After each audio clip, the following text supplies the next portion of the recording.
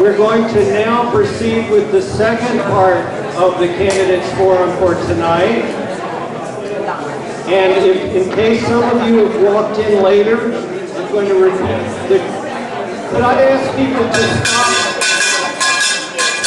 stop the conversation?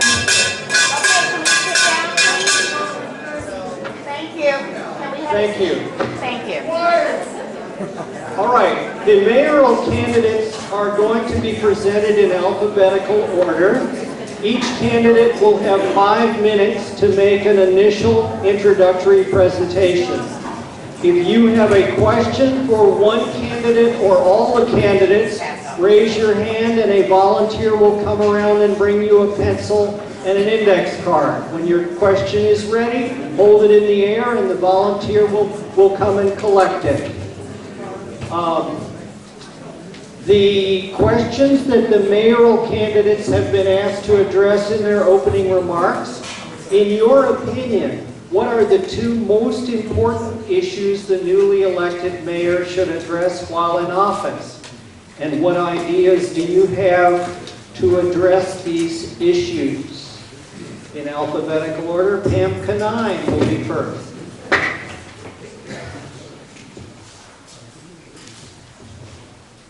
First of all, thank you to the McKee Association for sponsoring tonight's event.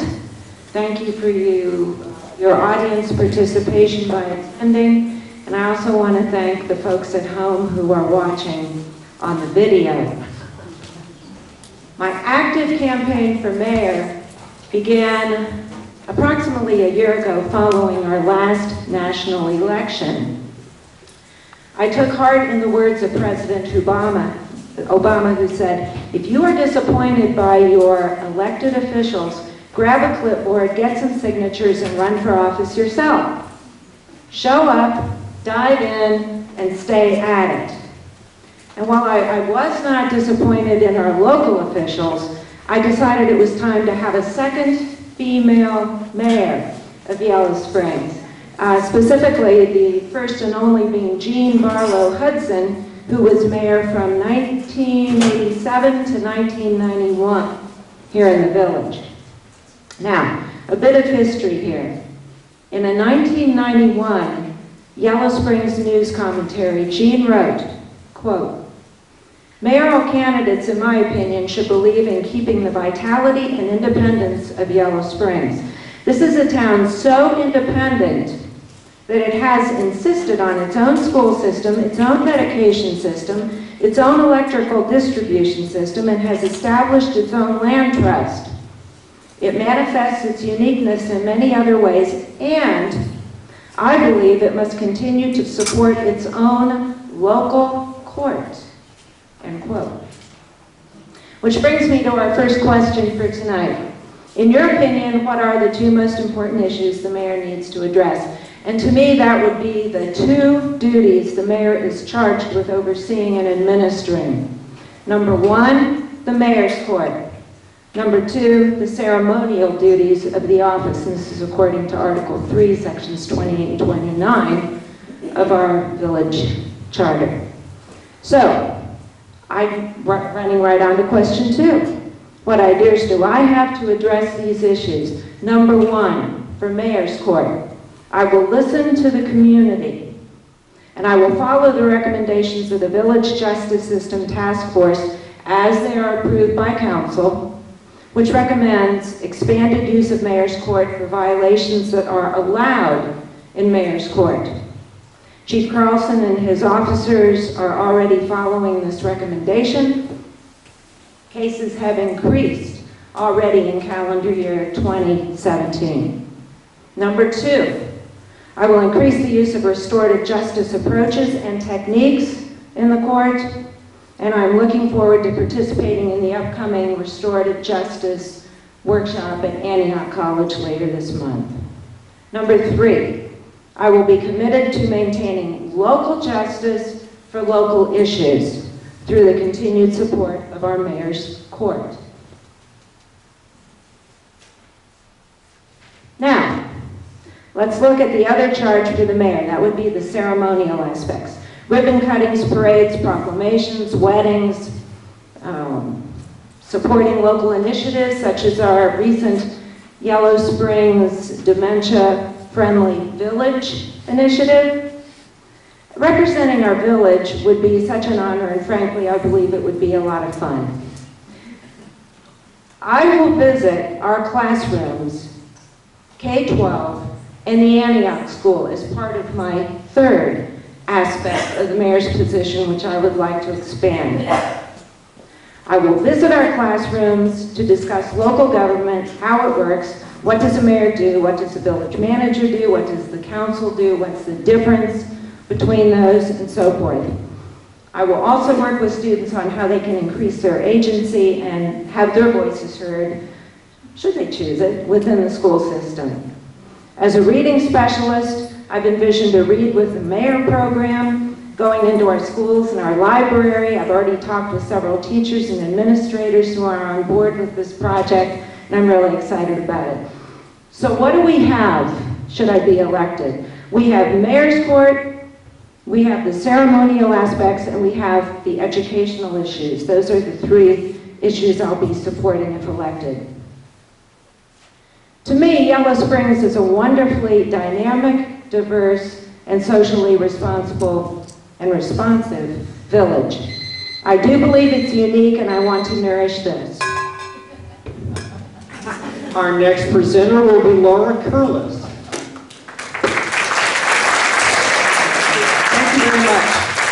My name is Laura Curlis, and I'm running for mayor. When I was a prosecutor, I used to ask juries one question. Do you believe that if the police charge somebody, that they're guilty? And the reason I ask that question is because about half the people who come into a jury pool believe that if the police charged it, they must have done it. Now, that means the presumption of innocence is lost. That instead, people bring a presumption of guilt with them when they judge a case. The mayor primarily has to be a fair and impartial judge for all kinds of cases. The mayor's court hears misdemeanor cases up to an M1, which can be punishable by 180 days in jail, $1,000 fine. So you have M1, M2, M3, M4, you have minor misdemeanors, you have traffic infractions, you have a whole panoply of crimes and misdemeanors and traffic citations that, frankly, when you go to law school, you spend a year studying. And you also spend a lot of time talking about and learning about people's rights. They have the right to be presumed innocent. They have a right to an attorney if it's a jailable offense. They have a right to get a public defender if they cannot afford one. And I'm so passionate about running because people are not getting that right now in our mayor's court. If you read the newspapers, even Justice Pfeiffer of the Supreme Court, he had some pretty dire things to say about mayor's courts in Ohio. There are only 2 states in the union that still do mayor's courts. And they often get called very bad names like kangaroo courts. I'm not saying ours is. But Justice Pfeiffer pointed out how many times people's rights are trampled on in mayor's courts. I want to change that. How do we change it? Well, first we need to bring the cases back from Xenia. I don't know if you know this, but we are not getting Yellow Springs justice, we're getting Xenia justice. So in 2000, I went and polled all the cases that are going to Xenia that instead of coming here to Yellow Springs. Front and back. So in 2016, that meant there were 509 cases and traffic cases, misdemeanors and traffic, that went to Xenia instead of through our mayor's court. And we pay about $60,000 a year for mayor's court. Are you getting value for your dollar if the cases are going to Xenia? Are you getting Yellow Springs justice if the cases are going to Xenia? I don't think so. So how do we change this? Number one, there are 3 ways to change it. The chief can make a policy that the police, there are employees, that the police charge everything they can into Yellow Springs court. That would be number one. If the chief doesn't do it, and I think he's open to that, then the village manager can make it a policy. Again, these are our employees. Number 3, council can pass a resolution saying the same thing. But we have to get serious about pulling those cases back, or if I'm elected mayor in 2 years, you're going to hear me advocating to get rid of mayor's court as a waste of taxpayer money. So let's use it. Number 2, so they've been doing better in 2017. So far in 2017, and I pulled it through September, just 156 of our cases have gone to mayor's court. Now, what does this mean for revenue? In 2016, it meant we lost $25,000 of revenue. And what it meant, and that's just looking at court costs, which is $80 in mayor's court. That's the number I used. And so in 2017, it means about $6,560. So I got involved in the mayor's race. I mean, I talked to the mayor last time he ran about, I was thinking about running against him, but then I didn't because I understand how tough it is to run against incumbents. So then I was asked over the past year and a half, I was asked, well, will you go see this person in jail? Or will you go talk to this person, they've been charged? Or this person's down in Xenia, they need a lawyer. And I went and talked to him, and I'm like, well, why is your case in Xenia? I'm like, why are we not, if you're a Yellow Springs person, this is a Yellow Springs piece of property, Yellow Springs, why are we down there? And believe me, and I tried to get a couple of these cases transferred back. So anyway, that's why I'm running in restorative justice. Thank you very much.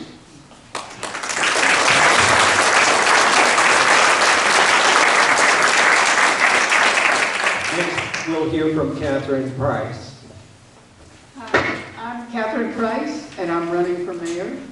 I've lived here 23 years, and I was telling somebody today that my theme song for standing up here might be, "You Don't Know Me." A lot of you don't know me. I've kind of lived a reclusive life. I'm interested in the mayor's court as well as in the ceremonial duties of weddings. And I thought another good campaign slogan might be Catherine Price wants to marry you. But the two things that we were going to be covering tonight were the issues about the mayor's court. One is that we do keep the mayor's court, which has been brought up. And so say you were caught for speeding, how many of you would want to go to court in Xenia if you had the chance to come here? Nobody, so. And the mayor's court offers a friendly and personal service. It takes care of Yellow Springers in a Yellow Springs way. And I think it's really important to use it and keep it. Chief Carlson is going to get a list of the offenses that are able to qualify to be heard here, and that's kind of being reviewed because they want to dot all their I's and cross all their T's and make sure they're doing the right thing, because there are some cases that wouldn't be able to be heard here, and they don't want to step outside the bounds. In the past, there have been attempts to abolish the mayor's court in Ohio. Mayor's courts that act as ATMs for the village funds are not looked upon nicely. The mayor has to remain a fair judge, and if excessive fines are charged that go directly to the budget, that doesn't seem very fair. So that's one of the criticisms of the mayor's court.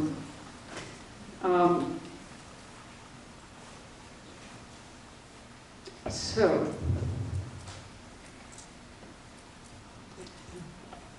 because this is Yellow Springs, we need to use our courts in a Yellow Springs way, in a trend-setting way.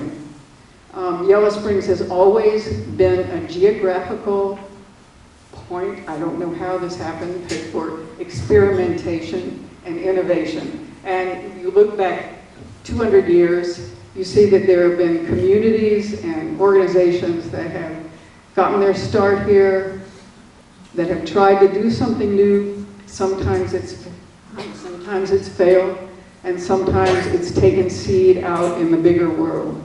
And that is really that's our inheritance here. That's what Yellow Springs is all about. And so the big new buzzword that we're hearing is restorative justice.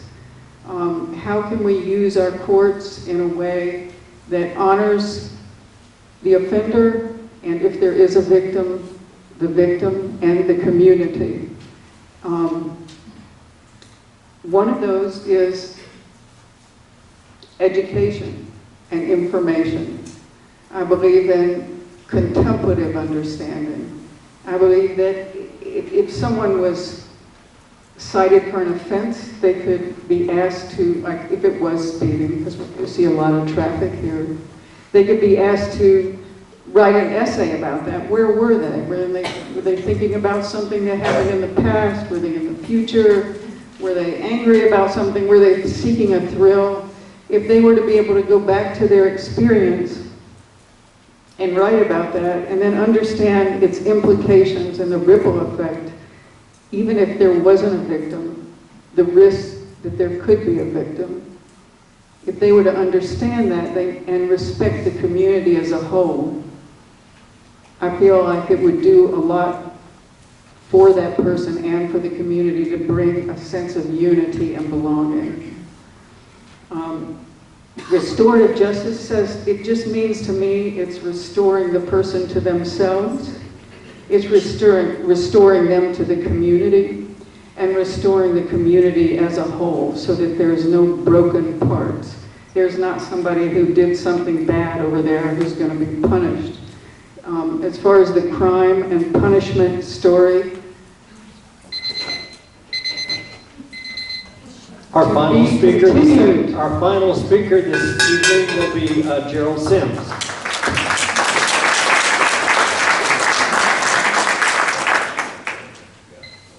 Hello. First of all, I want to thank the James H. McKee Association for sponsoring candidates night. This will be my 6th time standing before the public, running for an office. The only change that I would make if I were mayor is the village needs a prosecutor. The mayor can't set and determine what the offender is charged with and then turn around and render judgment. And I, as mayor, do not want to do too. So I'm going to be really beating on council to hire a prosecutor. I've been a Yellow Springs resident now for almost 50 years, raising 2 children and watching 2 of my grandsons grow in a village that I feel has been very safe. So much so that one of my daughters has decided to spend her life teaching here at Mills Law. Now, got a small thing that I want to say. I don't have the funds for a teleprompter, so I'm gonna read what I'm gonna say, and then I also left copies back at the table, so people won't misunderstand what I'm saying and call it fake news. I stand before you again offering my services to become mayor of Yellow Springs. The community has elected me and re-elected me to the school board and village council. The re-election shows that I've gained the respect of the citizens and they value my judgment when I cast votes on all issues before these bodies. I've been an active member in the community by volunteering for many organizations, such as Girl Scouts, Youth Soccer, Yellow Springs Boosters, the Children's Center Board. I've been on the visiting process, Community Foundation, Human Relations Commission, and now I'm part of the 365 Project, where I co-founded the Young People of Color group. These Just to name a few of some of the community involvement and dedication that I've done, I feel that this is a prerequisite for becoming mayor. I have been a victim of the court system as a college student, and it has stuck with me for quite a while. Now, if I'm elected mayor, I'll have the opportunity to make a difference in the lives of those that come before mayor's court. There is nothing like first-hand experience. I was put in jail at 7:30 in the morning on a Monday morning for not being able to pay a $25 fine. The ticket that I received did not state how much the fine would be, but it simply said, appear in court. Yeah, appear in court. I was 19 years old. Appear in court says be there. You know, no one should have to go through that. And I call it humiliation at the age of 19. I want to thank you for the many successful years that I have served as a public servant. It has been my privilege to increase my responsibilities from going from school board to village council, and with your help, my next step would be mayor of Yellow Springs. In closing, I want to state that I'm wearing pink today to show support for Cancer Awareness Month. For those that have won the battle and those that continue to fight for a cure. I have a sister that has had breast cancer, and I also have battled cancer in my lifetime, and still do. But I'm positive that one day we'll find a cure. Again, I want to thank you and ask for your vote as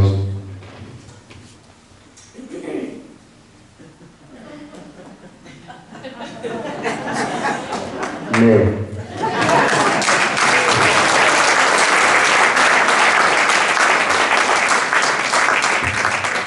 And now we'll have questions from the audience. The first question is for Pam Kanine. Pam, you are a gifted educator. Why do you want to be mayor? And why didn't you run for school board? Fred, you might want to know how many times I've heard that question, and it's been quite a bit. After 42 years as a professional educator in this, well, most of those years in this community, a few up in Piqua, I was ready for something else. I consider myself a lifelong learner and a fearless thinker. And after spending these years in Yellow Springs, I'm ready to step up and take more of an executive/judicial role. I wouldn't want to go through what most of the council members go through as legislators, nor the board members. I give them all the respect in the world. But what I'm interested in would be the judicial aspects and the opportunity to get back in the classroom using my professional expertise to work with the students on honing their knowledge about government and frankly, their reading skills. What fun. Laura Curlis, is it correct that you were fired from your village position? And if so, why? No, I left the position. Jerry Sims, if you are elected mayor and council doesn't approve the hiring of a prosecutor, how will you respond and carry out your work as mayor?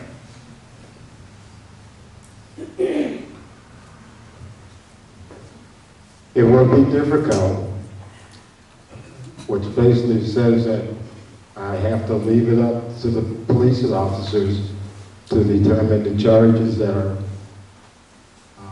written against the individual, and hear that charge and make a decision.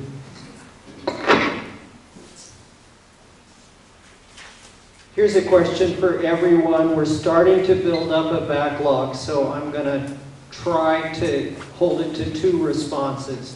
At the end, if there's still time, you can come back if you weren't called on. So the first two hands I see will get this question. What are your thoughts regarding the unused development land by Antioch University Midwest? Pam Knon and Gerald Sims. My answer is, it doesn't matter what I think, because my role would be judicial and it would be somewhat executive, not legislative. I may have my opinions and I'd be happy to share those with you later, but it's not the role of the mayor, according to the charter, to express this sort of opinion. I shall walk the middle way. Gerald Sims, what are your thoughts regarding the unused development land by Antioch University Midwest? Use it safely, obey the rules and regulations that are put in place, respect the college, and try not to come to my court. This is a question for everyone. I'll call on the first two hands I see. Do you know whether the changes you propose require modifications to village charter? Gerald Sims. Having been on the Charter Review Committee, we went through the whole charter and through the mayor's court and so forth. It's the village, if they would like, can have a prosecutor. And that decision would be made by council. But again, as mayor-elect, I hope, I want a prosecutor. I'm seeing, Pam is the next hand I see, but there seems to be a tremendous interest for everyone to answer this, so I will just go down the line on this particular question. Do you know whether the changes you propose require modifications to village charter? Yes, I do know, and the answer is no. The changes, the things that I would like to add, I know that there are fines that have to be, the fines have to be a part of it. There's a range of fines for different offenses, but I don't think, that can't be changed. That comes down from, I think that's a state thing.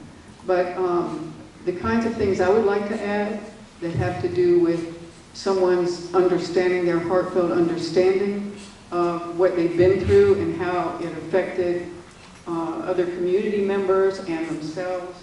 I don't see why that couldn't be added in. I don't know if that would have to be chartered in.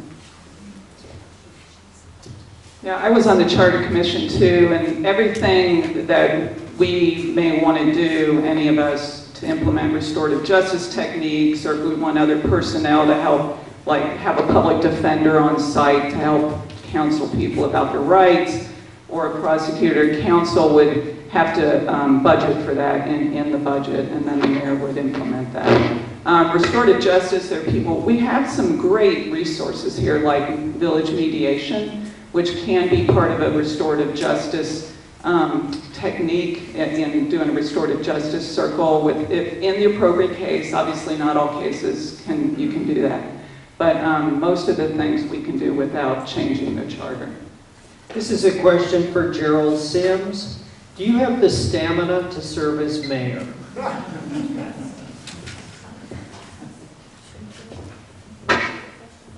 I'm younger than Dave.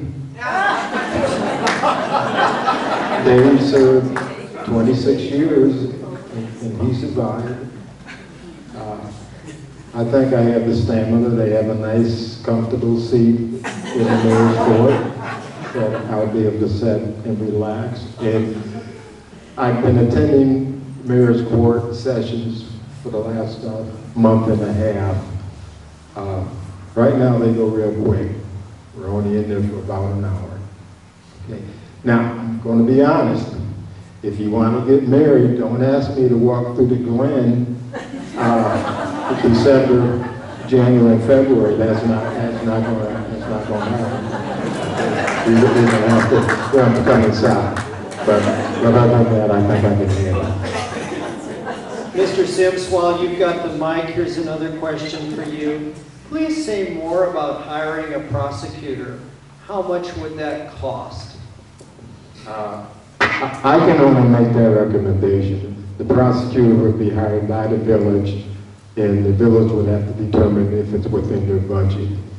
I have to say, being on council, we do have a solicitor's firm that works for council, and when we went out for our request, when we hired the last solicitor, 3 of the 4 law firms within the proposal included the cost of a prosecutor, and they had folks within their office to do that. And the current solicitor, I have talked with him, and he says yes, they can make that an add-on to the present contract, and it wouldn't break our budget. And the other thing, if I heard that Mayor's Court gets about $60,000 a year in cost. Mayor does not make $60,000. The next question is for Laura Curlis and Gerald Sims, but I'll let Laura answer it first. You are both advocating for a prosecutor. Would that enhance the application of justice or exacerbate a difficult situation? You know, I totally get that question, because when most people hear the P word, they think persecutor. Right? Right? You do, right? And prosecutors do justice. What does that mean? Good ones do, and that's why you all should have a voice in hiring a local prosecutor. But I'm going to pick on Mary Ann McQueen. You got charged. You got sent to Xenia. You didn't get sent to Yellow Springs Mayor's Court. Guess what? Who dropped your case? A prosecutor. They finally looked at it and did what the people advocated, which is to dismiss your case. So prosecutors can keep bad cases from coming forward. They're a check on the police. They get to look at the facts and say, well, that's not a good case, or that, you know, we shouldn't even bring that. I could give you example after example of that, by the way. The other thing they can do, only a prosecutor can amend charges. So if you want to bust it down from obstructing to disorderly or something like that, only a prosecutor really can bust it down. The mayor shouldn't be doing, the judge should not be doing that on the judge's own motion. What's happening now in Mayor's Court is the mayor is the prosecutor, the defense counsel, and is the judge. And this is why most mayor's courts that don't have a lawyer for a mayor, they have to hire a magistrate, and then they have a defender and a Gerald, the question is, would having a prosecutor enhance the application of justice or exacerbate a difficult situation? In every system, you need a check and a balance. And the prosecutor would be that check and balance on our police department.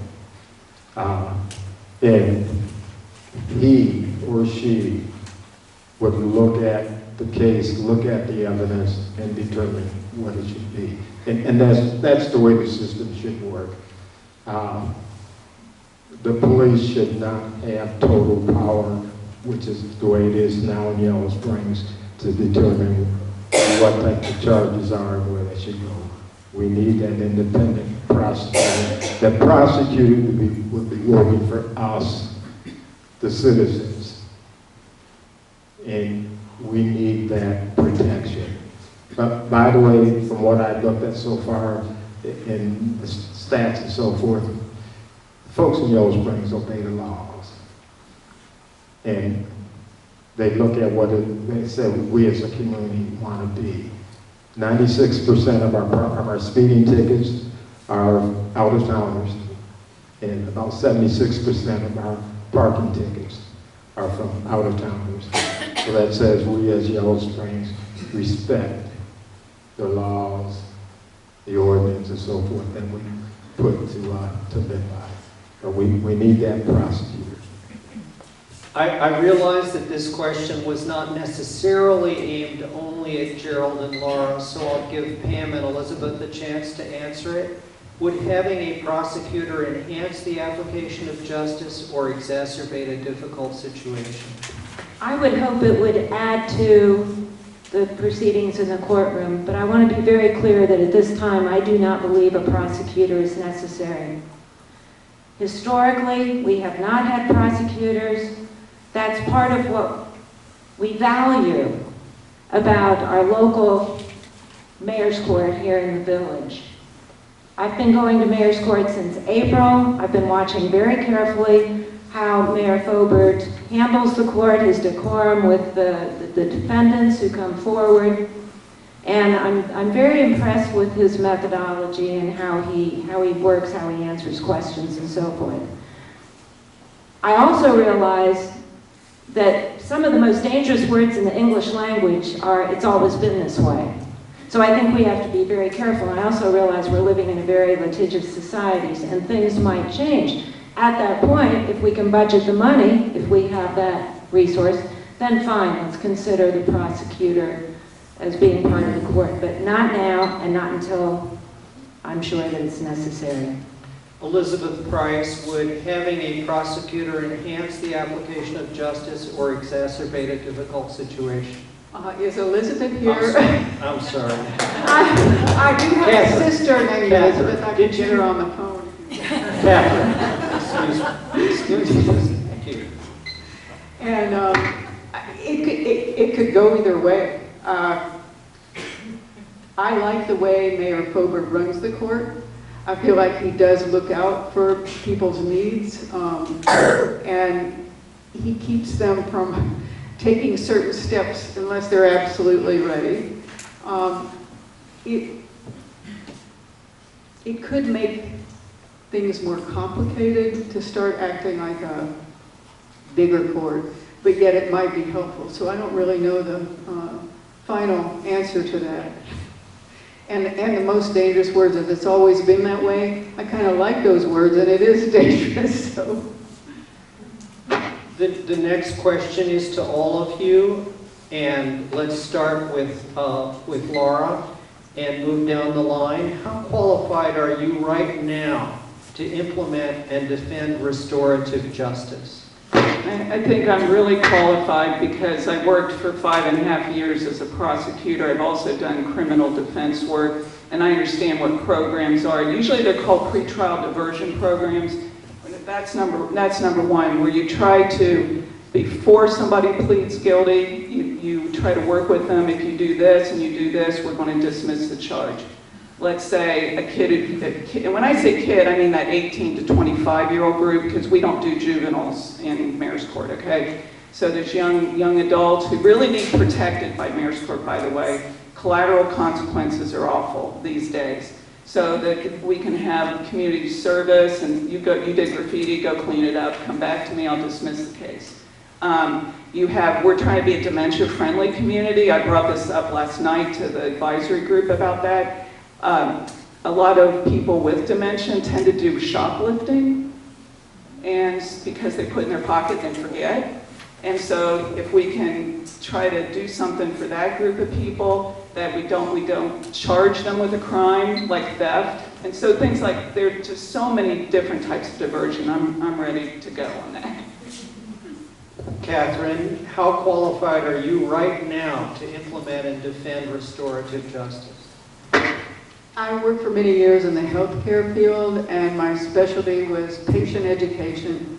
And I always felt like if I could have people understand what was going on in their body, the mechanism and how a drug affected that they would be more compliant, and they would be taking their medication as directed, and perhaps they even needed less medication. I also extended that into alternative health to complement that. So I feel like working with people and in a very encouraging and positive way to get them to understand what they can do for themselves and the impact that things have on them. I think I've had that kind of experience, and I loved it. So I'm very much excited about that. There are forms of restorative justice that I don't know some of the forms. There is a retreat or a conference going on at the end of this month, and there's some literature about it over the table if anyone is interested. I would like to say that restorative justice is not just about what happens in the court, because it's about what happens within the community and day to day, how we treat each other, that we're not a religion, we're not a race, We're not a gender. Ultimately, we all belong when our roots are in the same thing. And there's a practice that we can all make every day, and I'm sure all of us do already. I think this is a great community setting. Pam Canine, how qualified are you right now to implement and defend restorative justice? I've been teaching 7th and 8th graders for approximately 36 years. So call it by many names, but I believe I'm well equipped to start down the road for restorative justice in the courtroom. That said, restorative justice is not a trademark term. You don't see the little copyright after it. That's why I'm very careful in a public forum like this to use the term restorative justice techniques or restorative methods. I look forward to honing my skills to see how restorative justice as such can be used in the confines or certainly in the arena of the mayor's court, because I believe that it can. So this is a question I'll be exploring at the conference at the end of the month. Gerald, how qualified are you right now to implement and defend restorative justice? I'm not qualified right now. I plan on attending the symposium at the end of the month. And the elections are November 7th, and that gives me, the mayor will probably be sworn in sometime in January. So that'll give me some time to take what I learned from that symposium and see how I can implement it.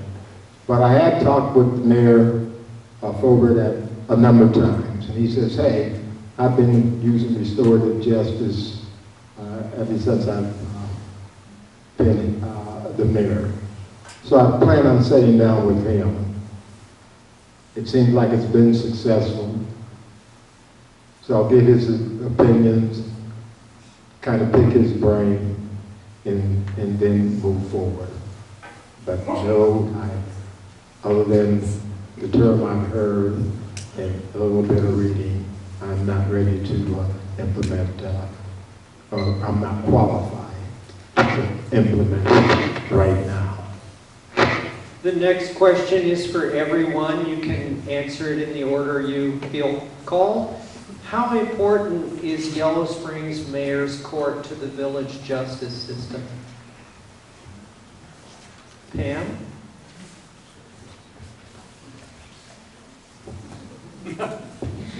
I believe it's extremely important. I believe it's one of the tools in our village justice tool belt, if you will. We have a wonderful village mediation program here. We have the growing interest in restorative justice. We have the mayor's court. So I think we're very fortunate in that regard. I saw Catherine's hand next. How important is Yellow Springs Mayor's Court to the village justice system? I feel like the mayor's court sets a trend for the justice and how people treat each other and themselves. So I believe that it represents something. And along with the mediation and the police department and counseling, justice can happen. Laura Curlis, how important is Yellow Springs Mayor's Court to the village justice system? In 2016, it was irrelevant, because most of our cases weren't Xenia. In 2017, it's more relevant. However, and I think it can be so much better than it is now. And that's not a diss on David Fobert. It's simply that first of all, we need to bring all the cases back. When I look in this pile of cases, underage drinking, open container, public indecency, which is really Keene and the Glen, I see a lot of things that got hit hard that we could do a lot, be kinder and gentler here. Gerald Sims, how important is Yellow Springs Mayor's Court to the village justice system? One that has had the experience of having to go to Xenia, the mayor's court is the community. police court. It's how we decided how we want justice to be served. We have decided that we want a mayor's court. It's for the citizens of our small community. Without the mayor's court, you'd be going to Xenia. Let's keep it here. And it's good. And good is fine for me. This is a question for all of you. What should the role of the mayor be in regards to community policing policies? Pam? Again, I'll go on record as saying I believe the mayor should follow the recommendations of our Village Justice Task Force as approved by council. So the role of the mayor in regard to policing, I want to draw a line between, well, let me first remind you about the 3 levels of government: executive, legislative, judicial. So I will draw a line between what the mayor is doing in mayor's court, what the executives are doing through her job in this case, and what is going on with our, what's the other one?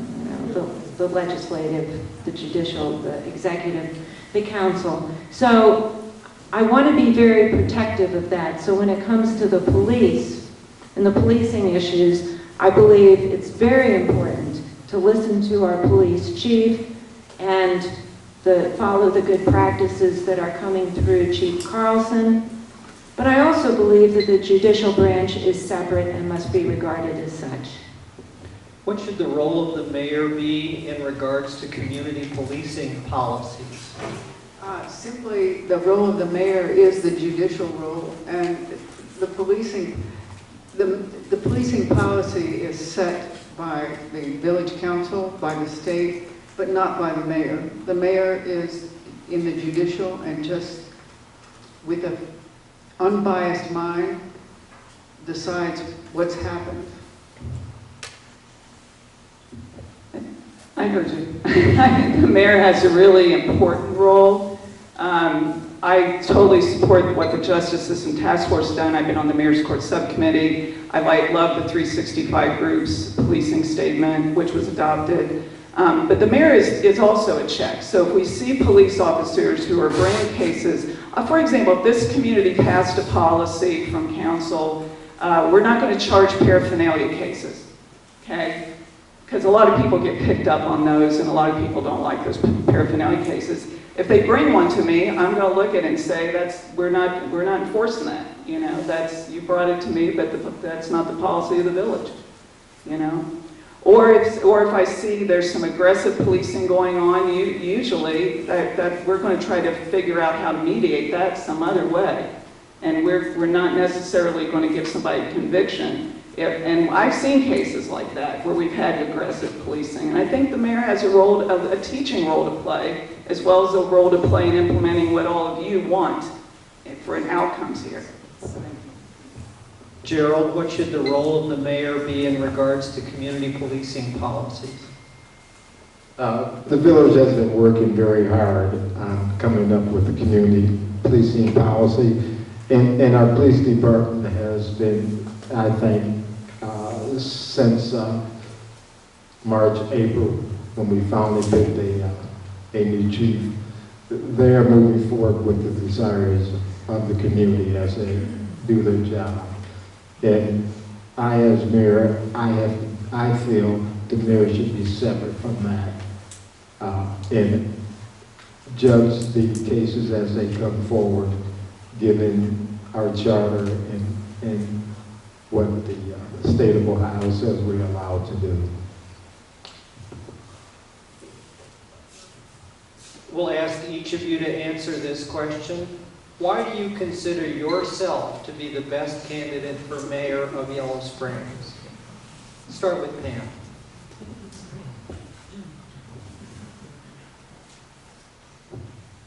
If you read I do have a little card in the back of the room. It was the insert that was in the Yellow Springs News, and if you didn't see one, please take a look at it. I have deep and long roots in this community, but that alone won't do it. So does Jared. So does Kathy. So I'm interested in taking my skills, taking my knowledge, taking my excitement and love for this village, and using it in a way that I think will benefit the citizens, the faces of those of you I know out here, just sitting right here and looking at you. All I want to do is smile. But I will say this, that I will present a well-rounded, let's call it a platform, with my Mayor's Court emphasis, my emphasis on ceremony, and the emphasis on the educational component, where I really want to give back and create a more visible presence from our mayor and provide you with a very well-rounded package. Catherine, why do you consider yourself to be the best candidate for mayor? I feel like I'm honored to be sitting here with some really amazing people. This is a hard question, but I'll tell you, I am creative, I'm innovative, I like to do things in a new way, to experiment. I feel like I'm compassionate, I feel like I've been there. I feel like there's a lot of people I can relate to because of my life experience. I've raised 3 children, and that can give you a notch up on the ability to discern things and to guide young people. And I think I'm excited about it. I would love to do it. Laura Curlis, why do you consider yourself the best candidate for mayor? Yeah, Yellow Springs is my chosen home. It was my husband's before his death. We plan to make this our home for the rest of our lives. I love this community and have ever since I was a small child, coming here with my family. I have a wealth of experience in the legal realm as prosecutor and as criminal defense. I know how the game is played, and it often is a game, you know, a lot of times. And I respect, I tell my son and other young people, 99% of police officers are family people wanting to go home at night. However, as one judge told me, police reports are works of fiction. And that means you have to read them carefully because they're reporting what other people say, and sometimes they're not saying, they don't have the right perception. There are very few lies in them, but you have to read between the lines, and I've got a lot of experience with that. I worked for 8 years for a mayor I've done dozens of weddings, because I was in there every day, ceremonial oaths and that sort of thing. Those are kind of gimme things, although you can mess them up too, and then there's some real problems. Other thing is, I used to give those 3rd grade talks to many school groups about the 3 branches of government. I'd be happy to do that if people feel the need for that. However, the Mayor's Court's going to be busy if we can bring these cases back from Xenia. Thank you. Gerald Sims, why do you consider yourself to be the best candidate for mayor? Early in my life as a real young fellow that was growing up, I looked to my father for guidance and so forth. And one of the things that he taught me was, you listen, you listen, you listen. And listen. Then you take your time, and then you make a decision. So my dad has taught me to listen, to be patient, and then be fair. Given that the community has elected me a number of times for public office, that says, at least I feel, that the community respects me and feel that I've gained the knowledge and the qualifications to do the job. And I plan on bringing what I've learned over the years, serving on the school board, serving on council, the many number of volunteer organizations that I've worked for. I have somewhat dedicated my life to serve the community, and being your mayor will give me just another opportunity to do that. Ladies and gentlemen, will you acknowledge the candidates for mayor?